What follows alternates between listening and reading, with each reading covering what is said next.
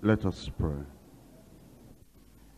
We bless your name for how you have ministered to us from the very first night until this time.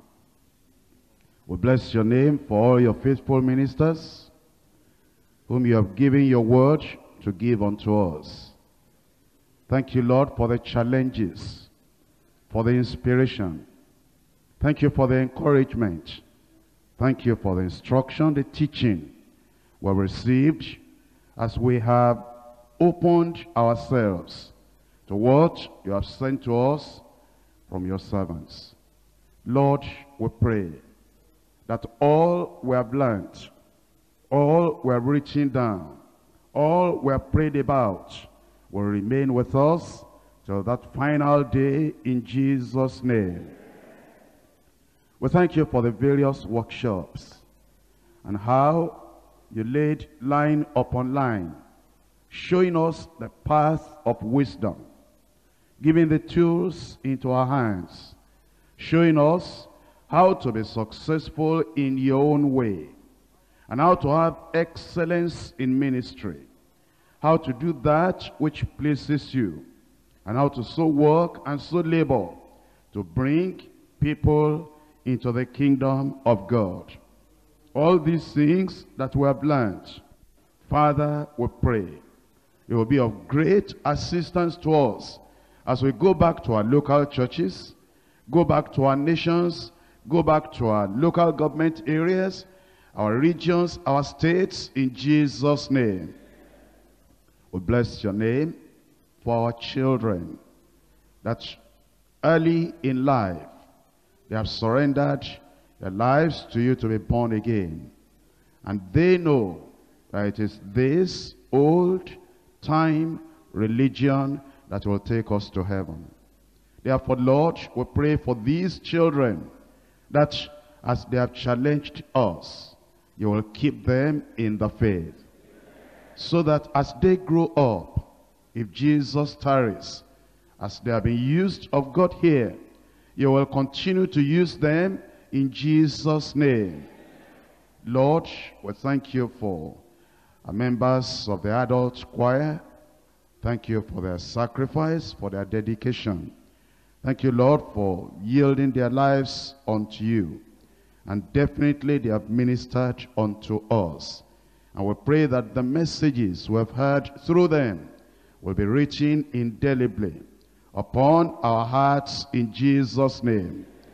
And as we recollect the songs they rendered, or as we listen to them over again in cassettes in our own homes, the ministration we have got, the inspiration we have got as a result of their singing will continue with us in Jesus' name. Lord, we thank you for all our workers who have taken this whole week off just to come and serve us. Those who have worked in various areas, various places, to minister to our convenience in a physical way. Father, we pray that this week they have given to serve the servants of God. They will not lose their reward in Jesus' name.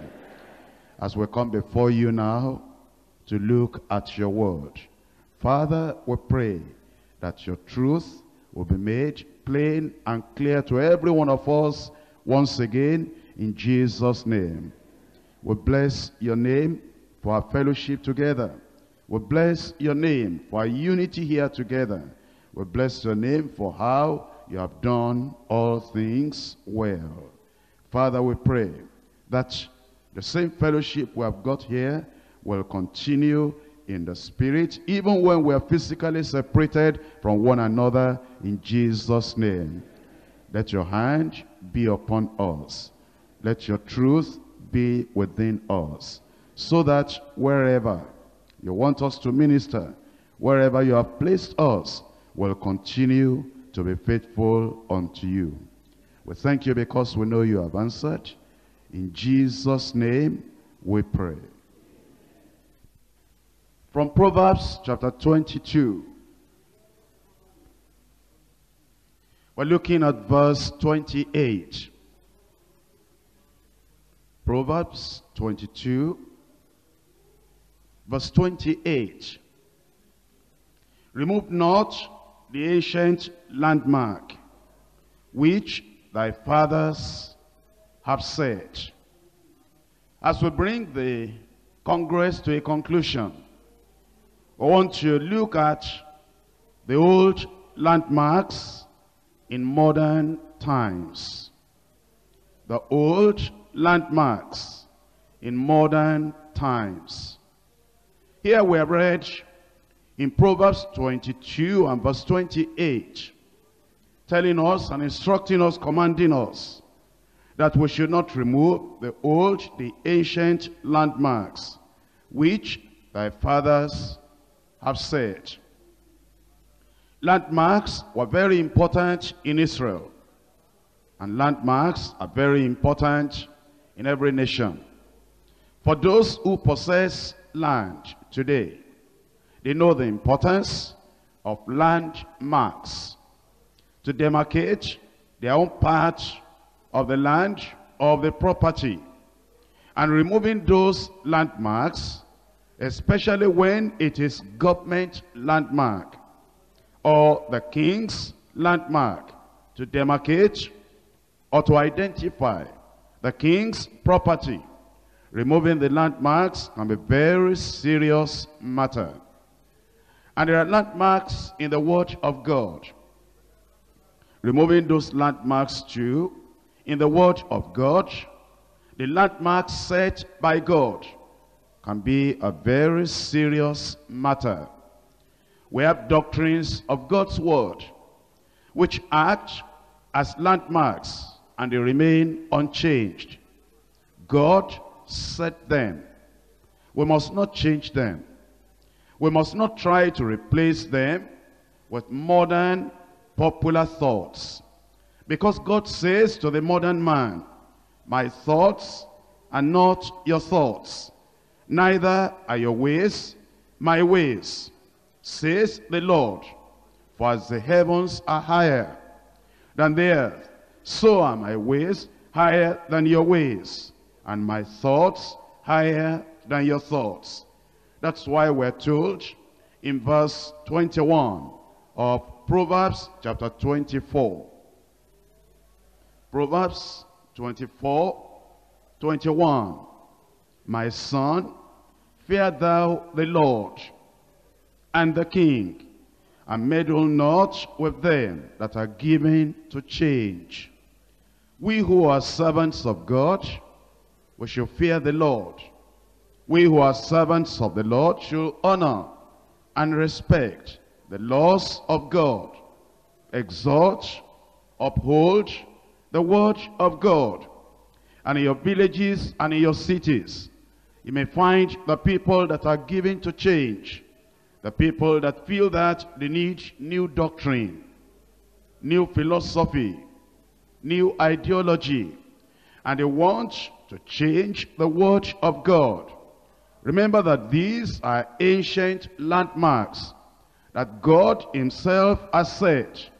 Meddle not with them that are given to change. Cooperate not with them that are given to change.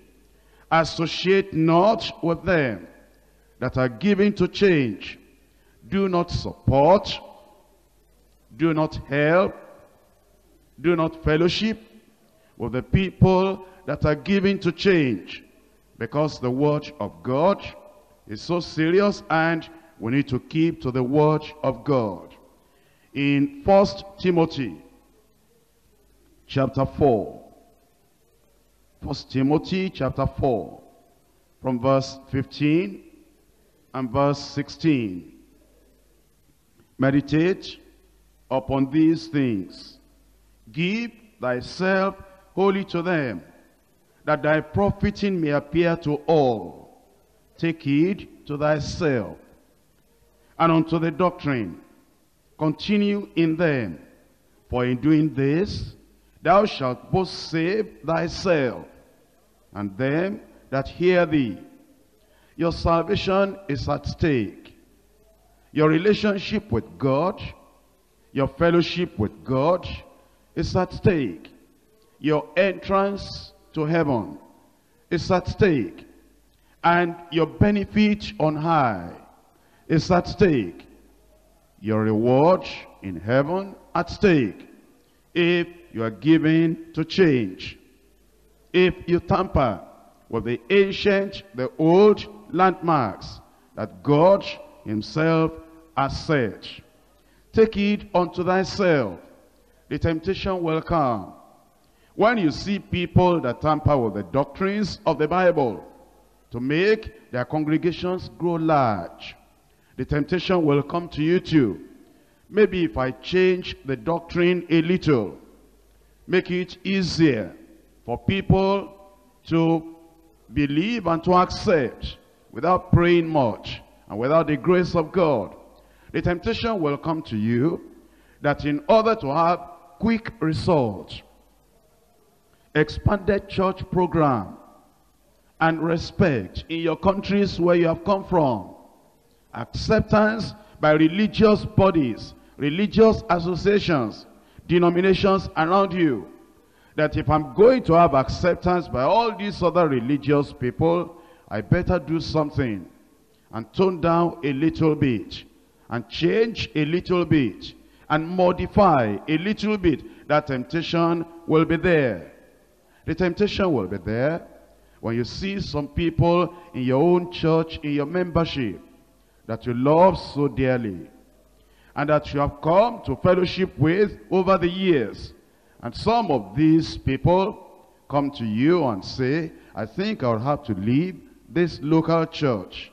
And you say, why? And it says, I agree with everything except this. The temptation will come in order to keep this friendly, wonderful member of your church who has been confused by the devil. In order to keep him, the temptation might come that to change the word of God a little. Be accommodating, the devil will say. Be tolerant, the devil will say. And even counselors will tell you that maybe you have to apply some bit of wisdom. At such a time of temptation, take heed unto thyself and unto the doctrine. Continue in them. For in doing this, thou shalt both save thyself and them that hear thee. Let's consider 3 points. Point 1, old landmarks of Bible days. We need to look at the Word of God and see the ancient landmarks, the old landmarks of Bible days. Point 2, deception in modern times. Deception in modern times. Point 3, faithfulness to the gospel landmarks. Faithfulness to the gospel landmarks. Point 1, old landmarks of Bible days. In Deuteronomy chapter 4, Deuteronomy chapter 4, reading from verse 2 to verse 5. Ye shall not add unto the word which I command you, neither shall ye diminish aught from it, that ye may keep the commandments of the Lord your God, which I command you. Your eyes have seen what the Lord did because of Baal-peor. For all the men that followed Baal-peor, the Lord thy God has destroyed them from among you. But ye that did cleave unto the Lord your God are alive, every one of you, this day. Behold, I have taught you statutes and judgments, even as the Lord my God commanded me, that ye should do so in the land whither ye go to possess it. Here Moses, that great man of God, chosen of God for the children of Israel, to teach them, to lead them, to show what to believe. He knew that he will not be going with them into the land of Canaan. But then, even though he will be absent, the word will be present. And he reminded them that they have been taught statutes, commandments, judgments, ordinances. What the New Testament will emphasize as doctrines is been given to them. And he said, you are going to the land. As you go to the land, don't forget our past history. That there have been those among us, he said, that followed Baal, and God destroyed them. Therefore, as you go to the land, he said, make sure that you keep to the word of God you have been taught. He said all he gave to them, God gave unto him. The same thing as we're going back home. It will not be possible that all our preachers who have preached here will follow you to your location. It will not be possible that all our workshop leaders and teachers will follow you to your location. And even though we who have ministered to you may not follow you to your location, we have given you the word of God. And that word of God you have received is what you will keep to, even though you are there in that village, you are there in that town, you are there in that local government area, or wherever you find yourself. You will make sure that you keep to the word of God. In Jeremiah chapter 6, verse 16, many years had passed now, and the children of Israel had gone from generation to generation. And in fact, hundreds of years have gone by. And Jeremiah wanted to remind the children of Israel that what is still important is still the old landmarks, the old teachings, the word of God they had learned. Jeremiah 6:16. Thus says the Lord, stand ye in the ways, and see, and ask for the old paths, where is the good way, and walk therein, and ye shall find rest for your souls. Ye shall find rest for your soul. The secret of rest, the secret of faith, the secret of walking with God, the secret of the power of God and the hand of God working with us is to remain in this old path, in the old way, the good way, and to walk therein. We will not find rest just because we import gimmicks from abroad. We import some methodologies from above.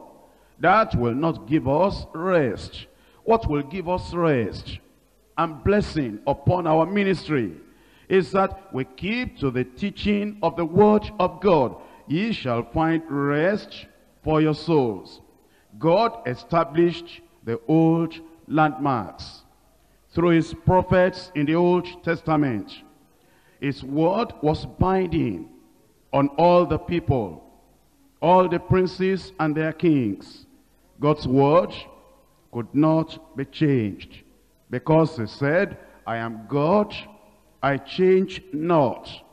What we discover in the Bible is that even the prophets that God used to deliver the messages to the children of Israel, those landmarks, if they themselves, if they changed the word of God that God had sent through them, immediately they became false prophets. And you will see that even when they changed in a minor way, the things they had said, the things they had taught, the things they had given by revelation, if they changed it in any way for any reason, they themselves suffered from the hands of the Lord terrible judgments. You remember the young prophet, that man of God in 1 Kings chapter 13, especially from verse 14 to verse 22. You will see that he had upheld the word of God. He had done the will of God in the place God sent him. But an old prophet, and those old prophets are many today in various denominations, in various evangelical Christian associations, in various Christian bodies. It may be ecumenical, it may even be Pentecostal, it may be evangelical. These old prophets are many, and the old prophets are always there in every town, in every city, in every community, in every province, in every nation. And these old prophets are quick to say that they recognize your ministry, and if you will associate with them, it will give you publicity. It will give you real acceptance with the people, because they are the resident old people over there. If because of that you change, you remember that young prophet. He said, the Lord has told me not to go back and not to do that. The old prophet said, an angel appeared unto him, but he lied. It's not all the testimonies we hear from gray-headed old prophets that are true. It is not all testimonies we hear from associations of evangelicals, associations of Pentecostals, ecumenical bodies. It is not everything they say that is from God. And if because of what the ecumenicals say, and what the evangelicals say, and what the Pentecostals say, and what the associations say, and what the fraternities say, you change the word of God. You see, that young prophet died prematurely. Died prematurely. And was killed, torn apart by lions. In due time, God, after sending these prophets in the Old Testament to give unto the children of Israel the old landmarks, in due time he sent Jesus Christ to redeem us from our sins and to re-establish the landmarks set by God for all time and for all ages. And God had given the impression before. He had told the children of Israel that the time was coming, that he will send a prophet unto them, a prophet with a capital P, a prophet above all the other prophets, a prophet that is greater than Moses, and greater than Isaiah, and greater than Ezekiel, that he will send that prophet to them. And all the prophets from Samuel, and from Isaiah, from Ezekiel, and from Jeremiah, all those prophets were looking to the time when the greatest of all prophets will come. Eventually, Jesus came. And we're told in Acts chapter 3, verses 22 and 23, him shall ye hear in all things, whatsoever he shall say unto you. And it shall come to pass that every soul, in whatever denomination, in whatever evangelical, ecumenical, or Pentecostal assembly, every soul which will not hear him shall be destroyed from among the people. This is what God had said concerning Jesus Christ. And it was fulfilled in the New Testament. In Deuteronomy chapter 18, verse 18, the promise had been, I will put my words in his mouth, and he shall speak unto them all that I shall command you. And Jesus Christ came to establish that. He came to give the landmarks that will not change until the end of the church age. Everything that Jesus emphasized is not part of the old covenant that is going to be abolished. The old covenant is abolished already.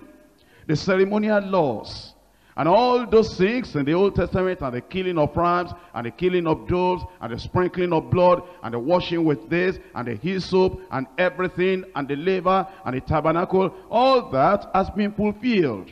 And because that has been fulfilled in Christ, all that has been abolished. But then Christ came to emphasize the one that cannot be abolished, the one that cannot be modified, the one that cannot be changed. And he gave us the word. And then he tells us in Matthew chapter 28, from verse 19, go ye therefore and teach all nations. Go ye therefore and teach all nations. It says, as you go, you teach all nations. And it is not different nation, different doctrine. It is not different local government area, different doctrine. As you disciples of Christ go into all nations, you teach the same thing. You emphasize the same thing. These are the ancient, the old landmarks that cannot be changed. He said, baptizing them in the name of the Father, and of the Son, and of the Holy Ghost. The form of baptism should be the same in all nations. And the way we prepare them for water baptism should be the same in all nations. The fact that infant babies cannot be baptized. The fact that they have to repent and believe the gospel first before they are baptized in all nations. The fact that there should be an evidence they have believed on the Lord Jesus Christ before they are baptized in all nations. The fact that it is not that water baptism saving them, it is the outward symbol, evidence that the person carries out the command of God because he had been born again. And you don't baptize in the name of Jesus only. In the name of the Father, and of the Son, and of the Holy Ghost. Then it says, in all those nations, teaching them. Our churches are not for entertainment. Teaching them. Our churches are not just to arouse the emotions of people. Teaching them. Our churches are not just to make people clap. Teaching them. Our churches are not to make people rejoice and just sing well. Teaching them. Our churches are not for ceremonies. Teaching them. Our churches are not just for programs without teaching, without instruction. Teaching them. That is what the church of Jesus Christ is all about. Teaching them to observe all things whatsoever I have commanded you. And lo, I am with you always, even unto the end of the world. Christ has said and has re-established the unchangeable landmarks. He said we should teach all things whatsoever. All things whatsoever. All things whatsoever he has commanded. Whatever misguided and misinformed preachers do, that should settle this great commission we have read, should settle what we who are here, what we are to do. What Christ said is fixed. It's unmovable. It's unchangeable. God spoke it to him, and he taught it, and it is fixed. And we're to teach others what Jesus taught. And those who hear us, in turn, are to take the same responsibility and teach others the same thing. We find important landmarks in what Jesus taught. Because since he said that we go and teach all things whatsoever he has commanded, we know then that what he taught has become for the church the old landmarks, established more than 1900 years ago now. And yet it is for the modern church. It is for the modern preacher. It is for the preachers of today, because it is unto the end of the age, the end of the world. What important landmarks do we find in the message of Jesus? One, we find repentance. And he said, teach it. We find entrance into the kingdom. He said, strive, agonize to enter into the kingdom. Press in into the narrow gate. That's what we find. He didn't teach, raising up your hand so you can be born again. He didn't teach, smile into the kingdom of God. He taught there should be sorrow for sin. There should be mourning for sin. There should be agonizing. There should be seeing the kingdom of God and entering it, taking the kingdom of God by violence. He meant that you will cut off any hindrance that will stop you from getting into the kingdom of God. And it is only the people that strive, agonize, pray, repent, turn away from sin, and they press into the kingdom. Those are the people that get saved. What are the landmarks? Jesus taught, seeking the kingdom of God and his righteousness first. Jesus placed salvation and Christian living above healing, above casting out devils, above prophecy, above a lot of things that people are interested in today. He said, you seek the kingdom of God first and his righteousness. He taught the life of discipleship, the life of love, the life of self-denial. He emphasized bearing the cross. In fact, he said, anyone that follows him, if he does not bear the cross, is not worthy to be his disciple. Jesus Christ taught humility. He taught it directly. He taught it by illustration. He taught it by his very life. And then he finalized it by saying, except ye be converted and become as humble as this little child, you will not get into the kingdom of God. He taught sanctification. He taught baptism in the Holy Spirit. Jesus emphasized evangelism. The harvest truly is plenteous, but the laborers are few. Do not say there are yet 4 months and then comment the harvest. Behold, the field is white for harvest already. He taught missions. He said this gospel of the kingdom will be preached in all nations. He taught seeking the lost. I am come to seek and to save that which is lost. And immediately he said that, he told us a parable that he gave the talents to his servants. Go and get occupied until I come. He taught the necessity of preaching the gospel in all nations. Those are the landmarks they laid down for us. He taught overcoming temptation. He taught enduring persecution. He that shall endure to the end, the same shall be saved. He taught praying for our persecutors. And he said we should love, we should bless, we should pray for the people that persecute us. He taught loving God supremely, because he said that if you love father or mother or child or wife or husband or anyone above him, you are not worthy to be his disciple. He taught that we should love God supremely. He taught loving believers sincerely.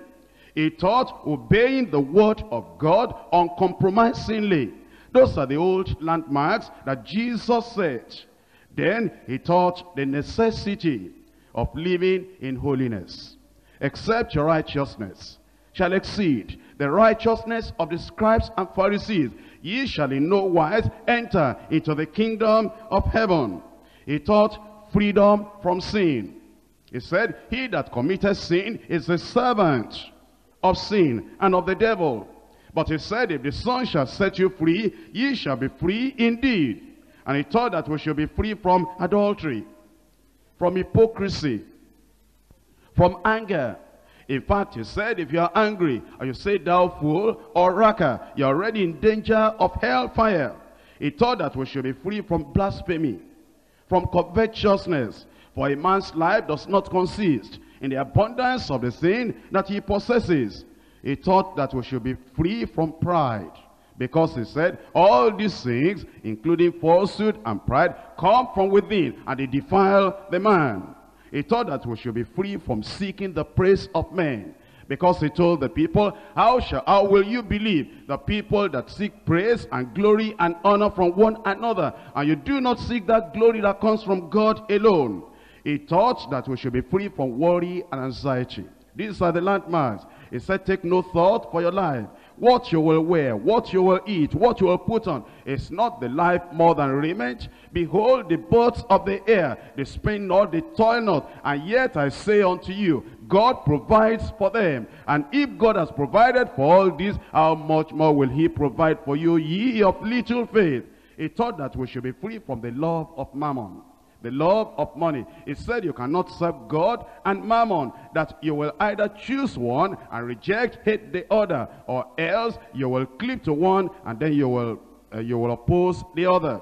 He said that we should lay our treasure in heaven, because where your treasure is, there your heart will be also. He taught that we should be free from worldly pleasure. We should be free from evil speaking, because he said that every evil thing that man shall say, he shall give account thereof in the day of judgment. Important landmarks that Christ himself has said, and that we ourselves need to preach constantly and consistently. These are important landmarks set by Jesus. Go over again. He taught on the new birth. Ye must be born again. He taught on receiving eternal life. He taught on salvation. He taught on Christian perfection and heart purity. Be ye therefore heart, baptism in the Holy Ghost with power from on high. Because he said, this power you are going to receive is the power from on high, the promise of the Father. He taught on casting out devils. He taught on healing. As you go, preach the gospel, cleanse the lepers, cast out devils, heal the sick, and raise the dead. He taught on faith and the authority of the believer. He taught on the necessity of having faith. He said, have faith in God. Then he tells us that verily I say unto you, that whosoever, if you believe and you say it with your mouth according to the word of God, it will be established. And he taught on prayer. He taught on fasting. He taught on marriage. What God has joined together, let no man put asunder. He taught on water baptism. He taught on the Lord's Supper. He taught on bringing little children to Christ and not forbidding them, because of such is the kingdom of God. He taught on obedience to the commandments of God. He taught on restitution. He taught on the necessity of faithfulness and endurance to the end. He taught on forgiveness, forgiving those who offend you 70 times 7 times. He taught on bearing fruit, producing good works to glorify your God, your Father who is in heaven. Let your light so shine before men, that they may see your good works and glorify your Father who is in heaven. Jesus Christ taught on gentleness, harmlessness, meekness, and humility. He taught on feeding the hungry, clothing the naked, visiting the prisoners, showing mercy to the needy. Jesus Christ taught on resurrection. He taught on the rapture. He taught on the great tribulation. He taught on his second coming. He taught on rewards in heaven for faithful believers. He taught on eternal punishment in hell for sinners. And so we should understand that Jesus Christ has already laid the foundation. He has given us the landmarks. And he says, go ye therefore into all nations, baptizing them in the name of the Father and of the Son and of the Holy Ghost. And then he tells us, teaching them all things whatsoever I have commanded you. Jesus taught that scripture is infallible. Jesus emphasized that the word of God is unchangeable. In fact, he said, scripture cannot be broken. And it is the way he believed the scriptures, emphasized the scriptures. In the same way, we are to go in all our locations, in all our churches, and establish the unchanging word of God, and make the Bible, the scripture that Jesus said cannot be broken, make that the center of our worship, the center of our fellowship, the center of our teaching, the center of our activities, the center of everything that we do in the church. Because if we don't, we will not be doing what Christ has said. Jesus said we should reject all traditions of men that make the word of God of none effect. And so, since this is the word of God, and these are the ancient landmarks established for the church by the head of the church himself, by Jesus Christ, we should not meddle with the people that are given to change. The people that preach one doctrine in January, another doctrine in March.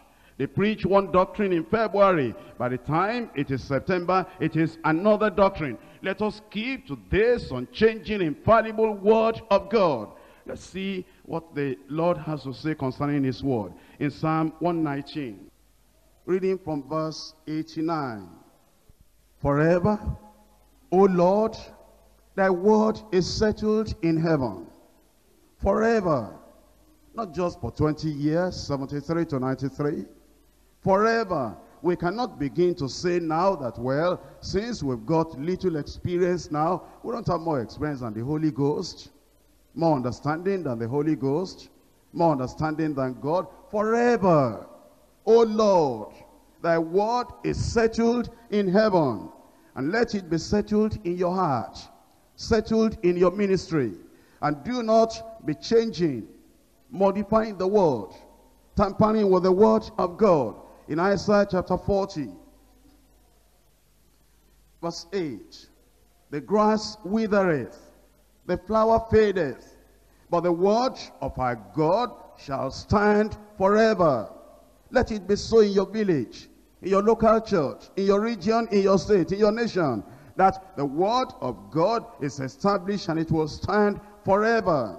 In 1 Peter chapter 1, verse 24 and verse 25. For all flesh is as grass, and all the glory of man as the flower of grass.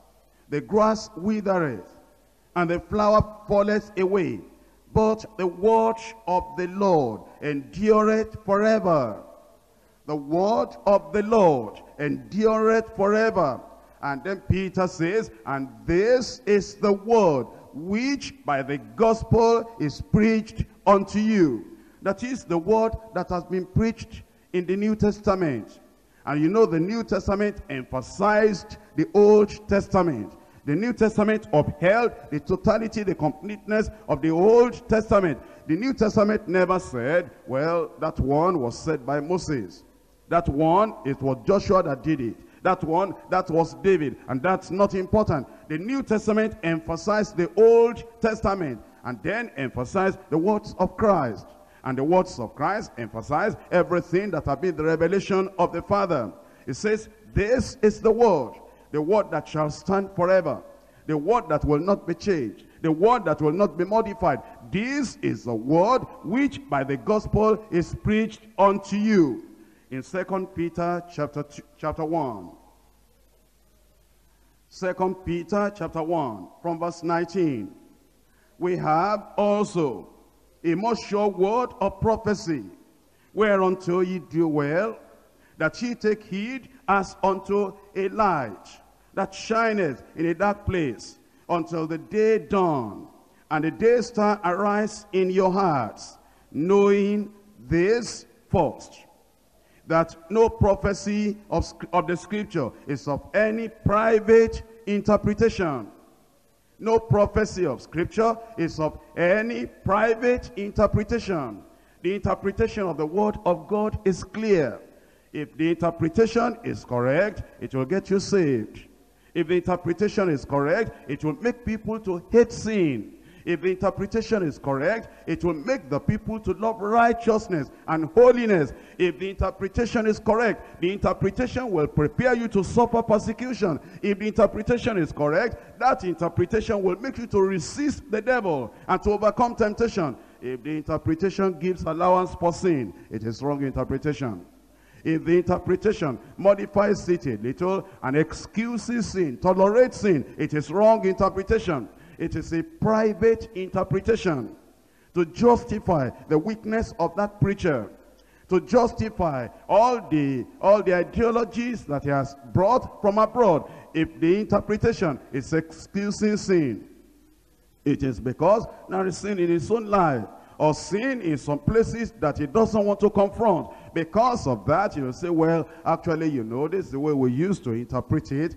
And, because that time it was holiness in the day, holiness in the night, holiness every morning. That is the interpretation of the holiness people. But actually now, since we know that what is important is to be able to build up ourselves and, to have courage and not to discourage people and not to make people feel bad, not to make people cry, saying that they are looking for heaven, not to make people feel that maybe they are not living right, just to make them know that we are all the children of God and there's joy and blessing and prosperity for every child of God. Let's drop the interpretation of the holiness people. This is now the new interpretation. That's private.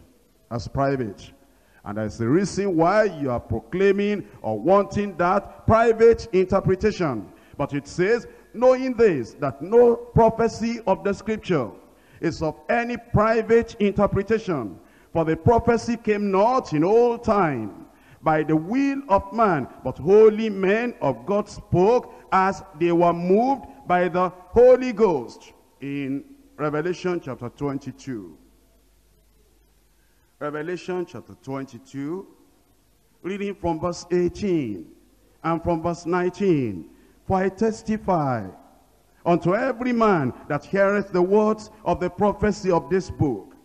If any man shall add unto these things, God shall add unto him the plagues that are written in this book.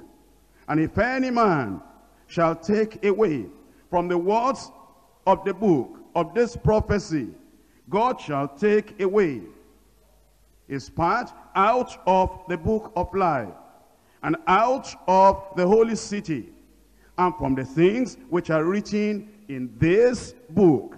So then, the Lord wants us to keep to these old landmarks. Unfortunately, there is deception in the world, in the church world, in the denominational world. There is deception among so-called Christians. But this doesn't come to Bible believers as a surprise at all. Because the Lord himself had said that such falsehood, deception will come. And as you see that, that should make you to have more confidence in the word of God. Point to deception in modern times. Matthew chapter 24. Matthew chapter 24, verse 4 and verse 5. And Jesus answered and said unto them, Take heed that no man deceive you. For many shall come in my name, saying, I am Christ, and shall deceive many. Verse 11. And many false prophets shall rise, and shall deceive many. And because iniquity shall abound, the love of many shall wax cold. But he that shall endure unto the end, the same shall be saved. Now what does it mean? He that shall endure unto the end. Well, he's been talking of the false prophets. He's been talking of false teaching. He's been talking of the fact that many will be deceived into error. Many will be deceived into false doctrine. But now he says, he that shall endure, that is, he that shall remain with the truth, remain in sound doctrine, remain in all the things Christ has given to us, even though it may look like a lonely road you are walking. Because many preachers and many so-called ministers around you have changed, have deviated. Many of them have been deceived. It says, when others are deceived, and the love of many is waxing cold, because of the abundance of iniquity. It says, he that shall endure to the end, you remain in that salvation, in experience and in doctrine. You remain in that sanctification, in experience and in doctrine. You remain in that baptism in the Holy Ghost, in experience and in doctrine. You remain in the self-denial. You remain in the holiness of life, in experience and in doctrine. You are teaching other people. It says, he that shall endure unto the end, the same shall be saved. In verse 24 and verse 25.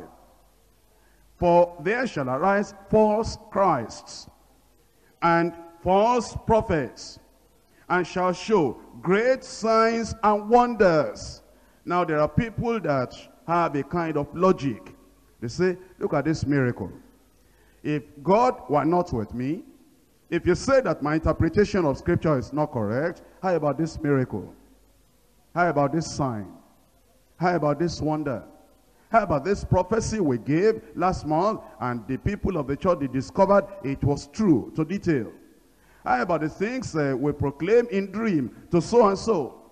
And he has come over here to our pulpit to testify that what so and so told me is exactly the same thing. How about all those prophecies? How about all those miracles? How about those signs and wonders? If you say that our interpretation of the word is not correct, if you say that we are false prophets, how about the provision of God?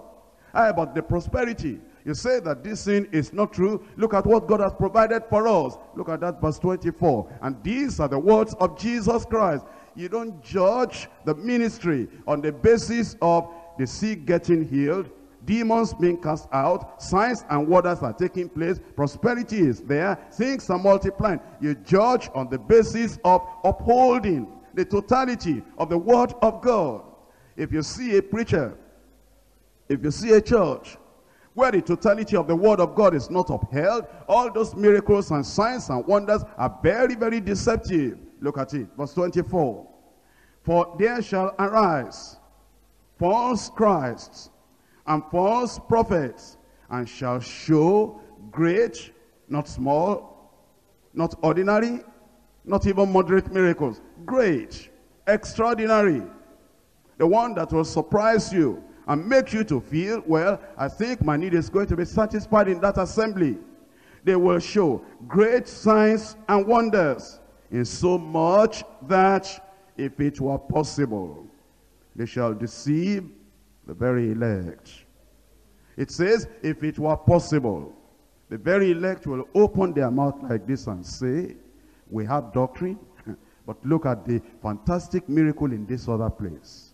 If it were possible, the elect of God, the people of God will say, it's true we have holiness, it's true we have sanctification, but look at the problems we have in our church, in our assembly, and yet we don't see the kind of spectacular miracle. If they say that God is not with these people, how about this sign? How about this wonder? How about this miracle? If it were possible, they will deceive the very elect. And then verse 25, Jesus said, behold, he was talking to his people, behold, I have told you before, and behold, you have now known. If you go back and you exalt miracle above repentance, healing above holiness of life, if you are running after miracle workers, those who are coming to every village and every town, and as they come, they say, let us all get together. And, there's that association of ministers and say, bring all the Deeper Life choir, bring all the other church choirs, bring all the counselors, bring everybody. And you say, how about this man? Is he a true man? Is he a real man of God? Oh, they say, well, miracles prove that he's a man of God. In his last crusade, the dead was raised. In his last crusade, lepers were cleansed. In his last crusade, goiters went off. In his last crusade, this happened and this happened. You don't ask for any other thing. Once they have told you that miracles follow after his ministry, finish. You bring all the church members. And it is in your local Deeper Life church, they're even going to have the ministerial preparation for that crusade, only to get to that crusade and see that man tear down the doctrine of Christ on restitution. See that man tear down the doctrine of Christ on having to repent and believe on the Lord. Then all your church members are there. All your workers are there. And immediately after tearing down everything, then at the end of it, it begins to talk about miracles. And then the people get healed. And your church members open their mouth like this. They cannot close it. They say, our pastor doesn't have this miracle. Only holiness all the time. Consecration all the time. Submission all the time. And then if you want to establish a new church there, all your members, they go there. They may be coming to your church, once in a while still because of their attachment. But when they are really looking for meeting their need, that is where they go. If it were possible, Jesus said, that these false prophets, with their great signs and wonders, They will deceive the very elect. And then Jesus could have stopped there and then go his way. Then he said, behold, behold, behold, I told you before. So if you have swept away by the deception, by the lies of all these kind of wonders, you will not say you have not heard. Jesus said, behold, I told you before. In 1 Corinthians chapter 11, you see, why will God allow this? Why will God allow the false prophets, the false preachers, the people that perpetrate false doctrine? Why will he allow them to be successful? Why will he allow them to be carrying on? Verse 19 tells you the reason. It is for you to understand the people that are really standing. It is a test for you. It is a temptation that God has allowed so that your own heart can be proved. Look at it, 1 Corinthians chapter 11, verse 19. For there must be also heresies among you, that they which are approved may be made manifest among you. There will be heresies. There will be false doctrine. There will be deviation from the truth.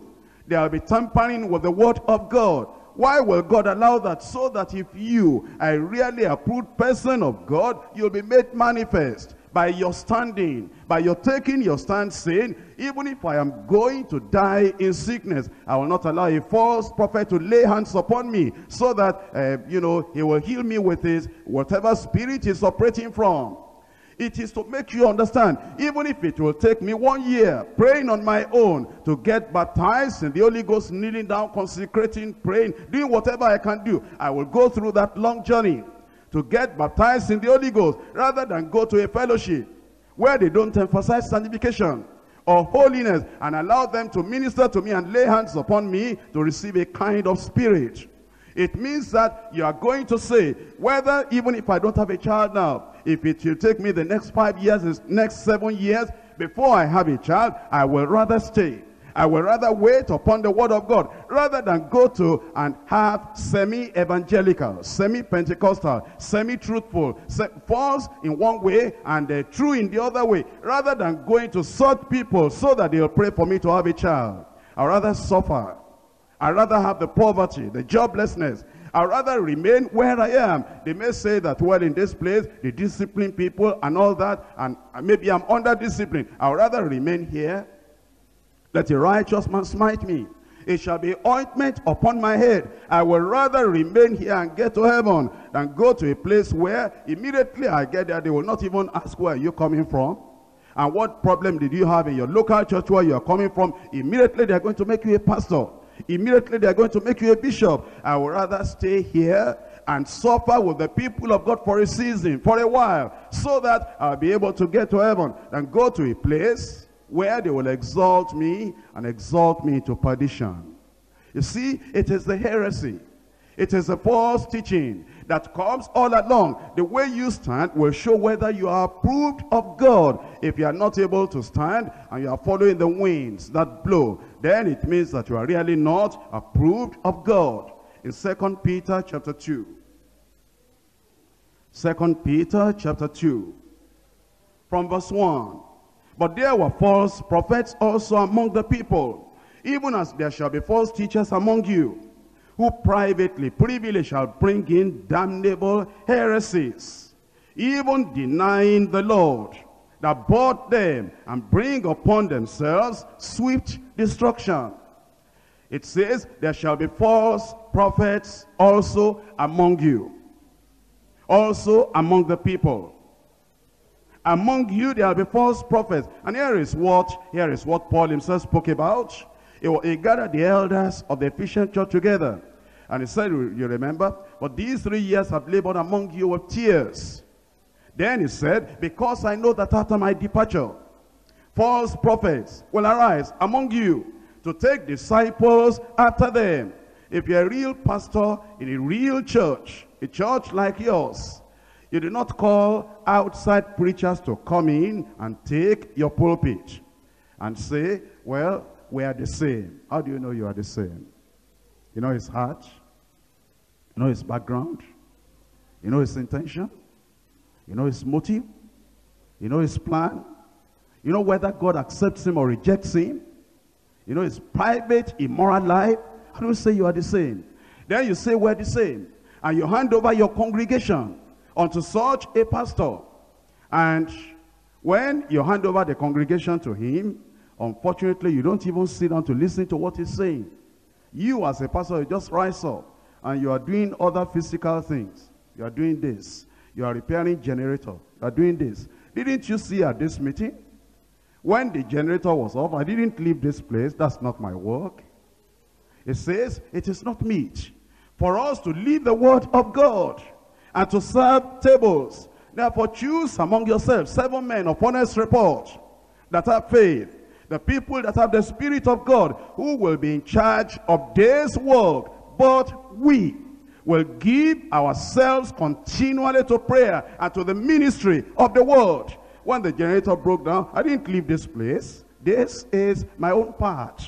The generator is their part. They work in the kitchen. We have faithful people there. That's their part. The people, the hostel, that's their part. You as the pastor, as the teacher, you sit there, you listen to what anybody is preaching. Don't you see during this meeting, I trust our people. These are ministers that I know. The preachers are preaching. I've listened to them I don't know how many times. And by the grace of God, up to this point, I know what they have been teaching. And yet when they were preaching, did I live here? Saying, well, you know, those are our people. Oh, yes, they are our people. I know by the grace of God, they are even going to tell the truth, but I sat tight. I sat here and looked at every reference and look at every word. That is your responsibility. In a retreat, messages are going on. Another person is preaching, and you are here and there. How do you know what they are teaching? How do you know as the overseer? National overseer, state overseer, region overseer. How do you know that the people preaching are emphasizing it, laying it line upon line, precept upon precept? You will supervise, you will listen, and if anything goes wrong, you will immediately correct, because there shall be false teachers, false prophets among you. Not only that, if there is question time, how could you have question time in the church? And then you are not there to listen to the answers they are giving. God has given you responsibility. What if some of those young men that are answering the question, what if they say some of the things they have read recently in some books? And you know, it is very, very important. And you as children of God, as the people that are committed to the old landmarks, the people that are committed to the doctrines of the Bible, whenever the preaching of the word of God is going on in your church, you listen to every sentence, every word, everything that is said. You will not be sleeping as the leader. You see, if you are going to do that, you are going to really reorganize yourself, reorganize your time, and delegate. Delegate the other things that can be done to other people. Let that person do this, let that person do that, let that person do the other thing, and then the real thing, the climax, the one that if anything is wrong in the kitchen, maybe about the food and it's not sweet enough, they can take care of that. But this one, if this one goes wrong, everything goes wrong. If this one goes wrong, everything goes down the drain. Look at it again, 2 Peter chapter 2 from verse 1. And there were false prophets also among the people, even as there shall be false teachers among you, who privately, if you don't supervise, who privily shall bring in damnable heresies, even denying the Lord that bought them, and shall bring upon themselves swift destruction. And many shall follow their pernicious ways. You say, well, our people are so taught that I believe that there's no danger, there's no harm. Nobody will be deceived. Well, the Bible says many shall follow their pernicious ways, by reason of whom the way of truth shall be evil spoken of. And through covetousness shall they with feigned words make merchandise of you. All these preachers that, emphasize false doctrine, get the churches together, get this one together, and they want your cooperation. Most of the time, they're looking for how to feed their belly. They make merchandise of you, whose judgment now of a long time lingereth not, and their damnations lumbereth not. We live in a day when people call evil good, and they call good evil.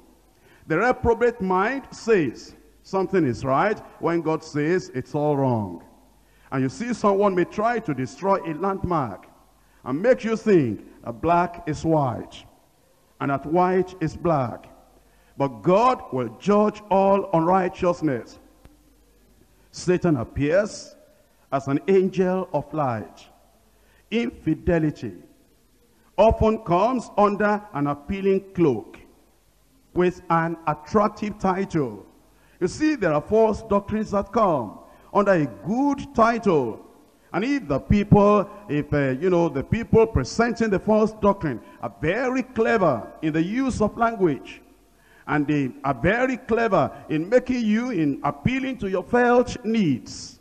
Already when he begins to talk and is appealing to your felt needs and says, God is great, God is mighty, Jesus is powerful, he can do all things, nothing is impossible for God. It begins with those wonderful good things. If you are here today and you are sick, it will heal you. You don't know what he's going to say next. Already you are clapping.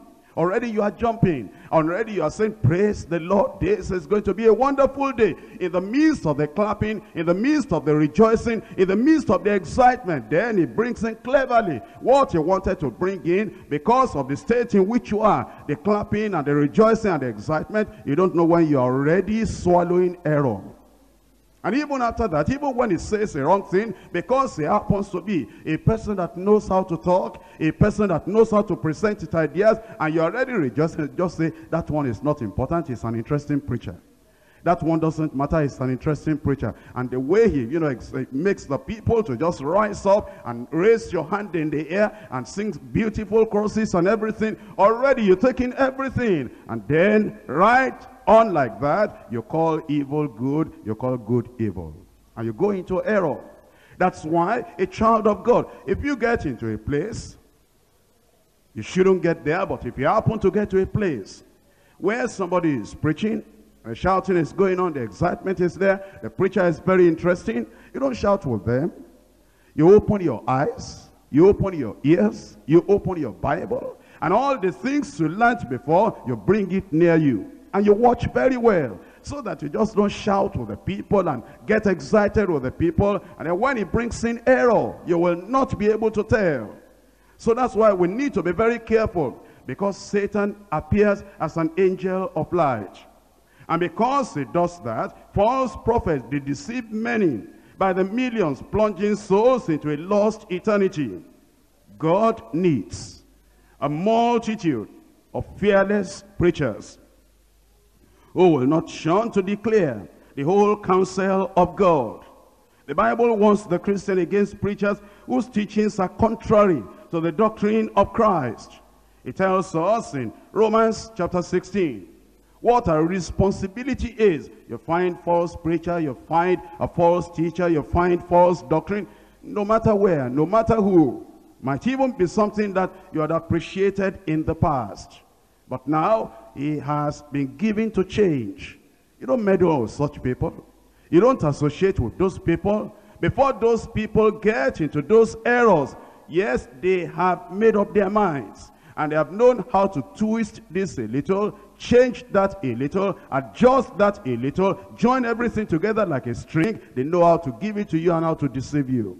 And therefore you have to be very, very careful. In Romans chapter 16 verse 17, now I beseech you, brethren, mark them which cause divisions and offenses, contrary to the doctrines which ye have learned, and avoid them. Mark them and avoid them. The temptation will come to go and listen to him. The temptation will come to I just want to go and listen. I want to hear what he has to say. I want to know the reason why he changed. I want to know the reason why he doesn't believe in this sound doctrine anymore. I want to know the reason why he prefers now to be teaching what he's teaching. Maybe he's right. The moment you begin to say, maybe somebody different from what you have learned in the word of God, maybe he's right, already you are going astray. It is very dangerous to tamper with God's word, to alter, to add to it, or to take away from it. The eternal truths found in God's book remain ever the same, unchangeable, infallible, Anyone who tries to reject or remove any one of these truths will be judged by God. One of the alarming things to notice today is the religious deception all around us. Every city, in every country, has its share of false prophets and deceivers. And it is important that we be able to distinguish between the true and the false.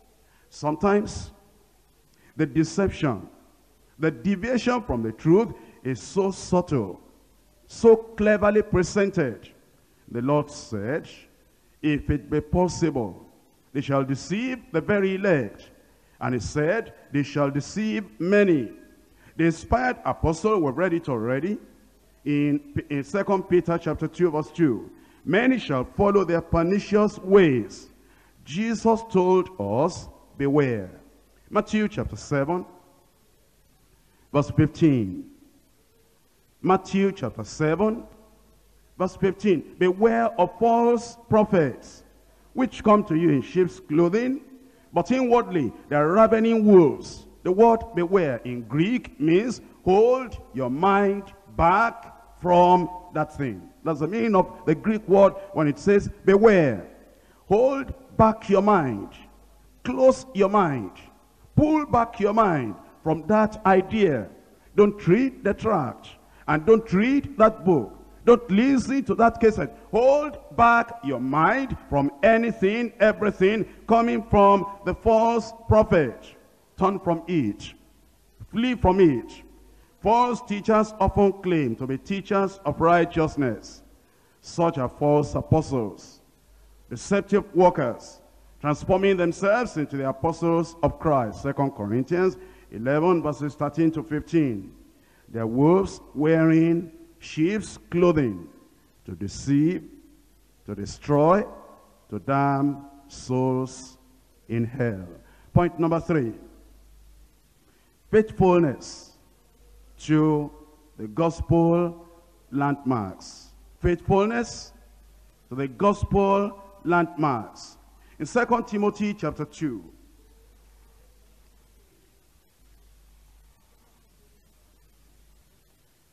2 Timothy chapter 2.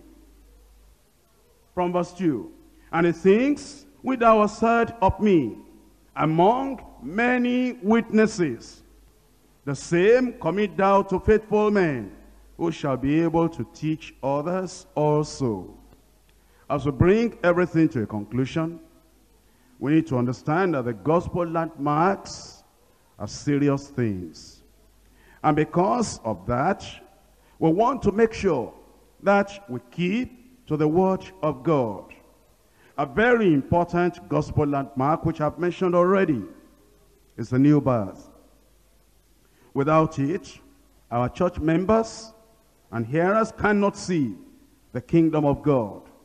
Removing this landmark, the new birth, being born again, or modifying it, will lead multitudes under us to hell and damnation.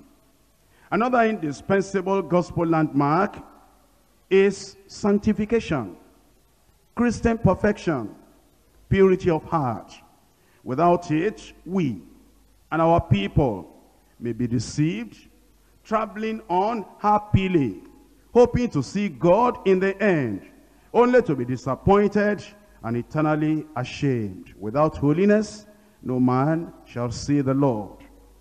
Another gospel landmark that you cannot do without, that you must emphasize from time to time, is the baptism in the Holy Ghost. This is a gospel landmark which must be preached clearly and experienced scripturally. Without it, we will be impotent, powerless, weak, unable to reap the harvest of souls as were commanded before the coming of the Lord.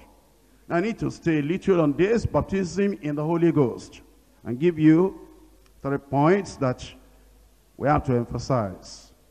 There are people that minimize or belittle the importance of this landmark.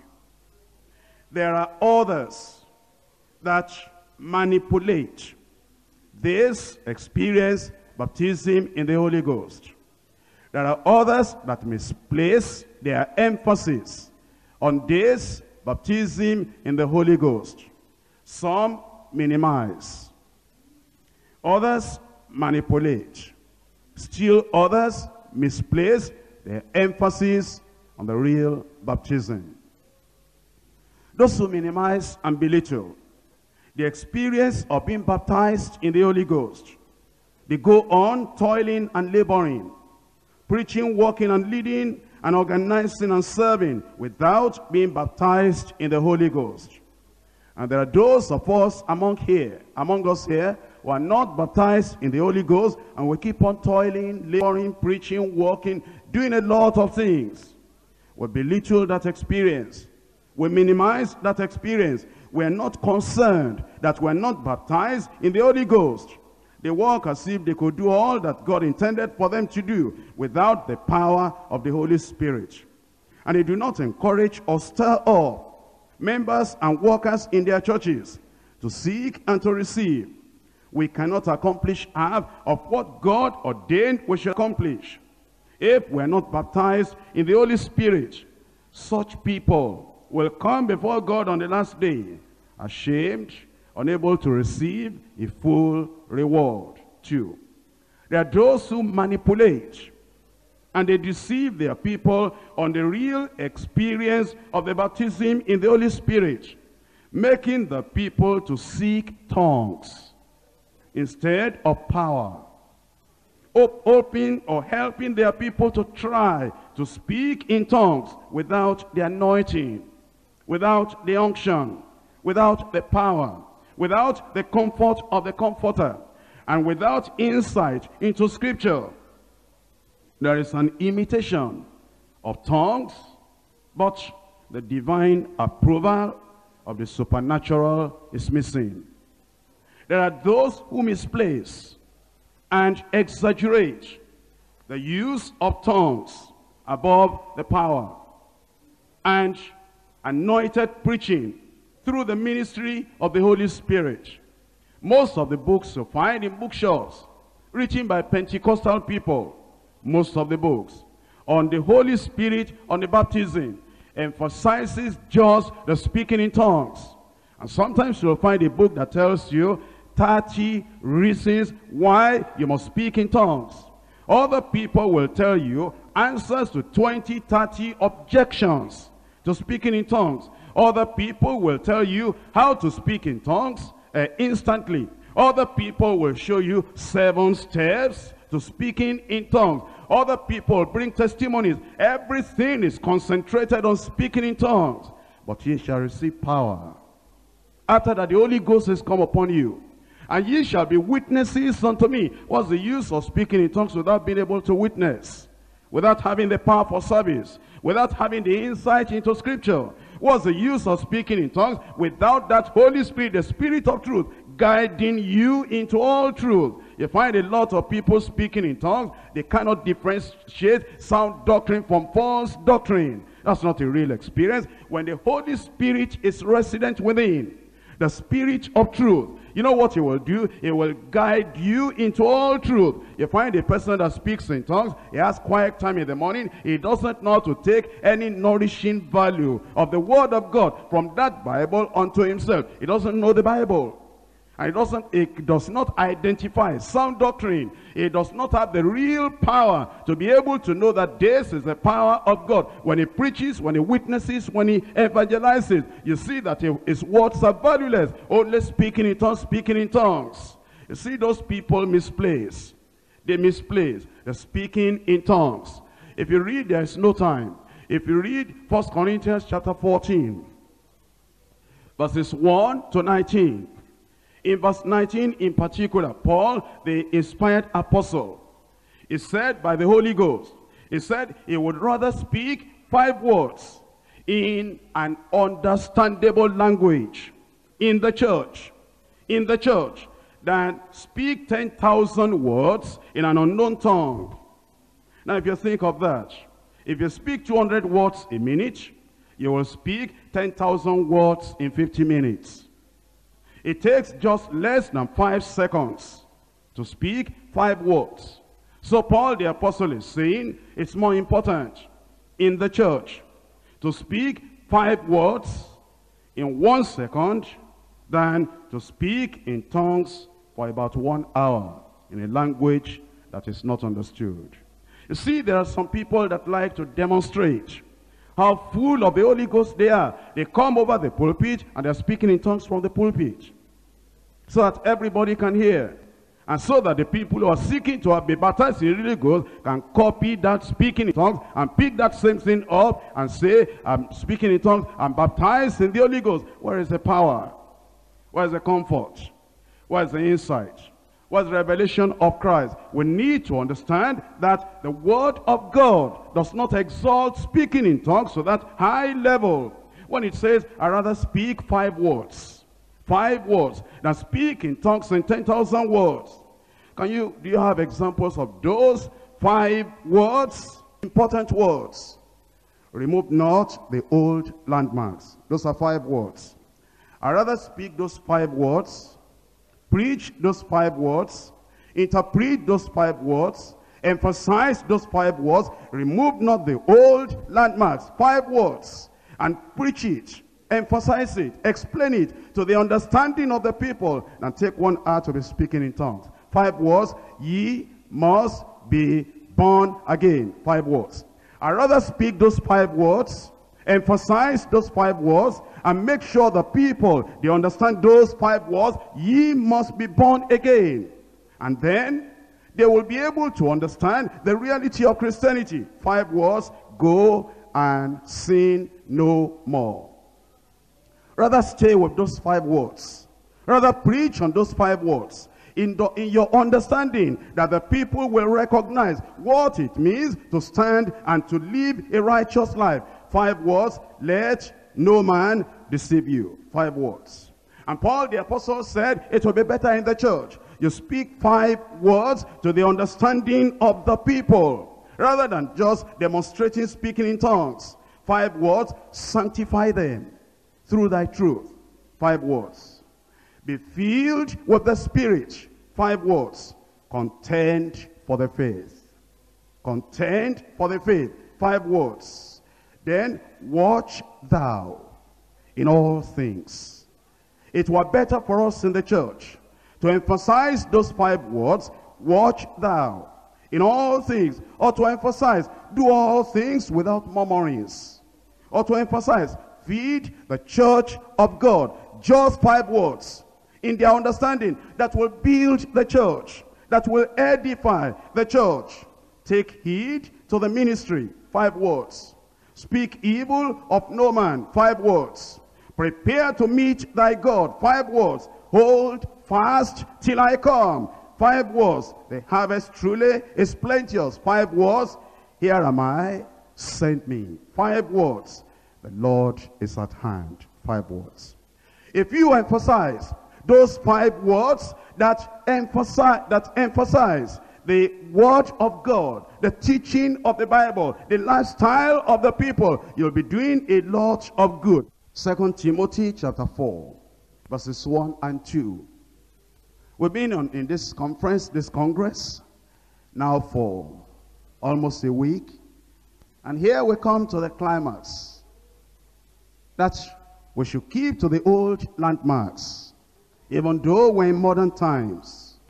And it says, I charge thee therefore before God and the Lord Jesus Christ, who shall judge the quick and the dead at his appearing and his kingdom.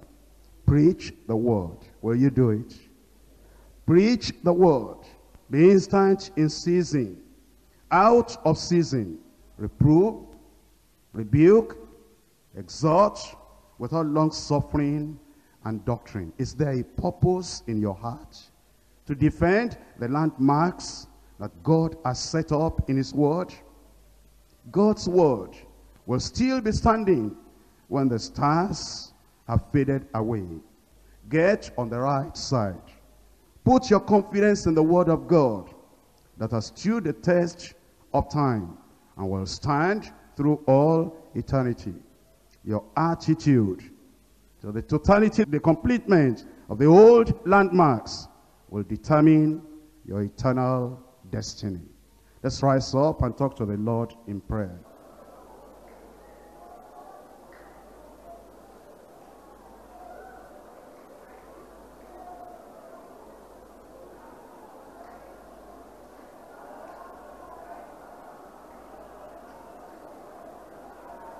The old landmarks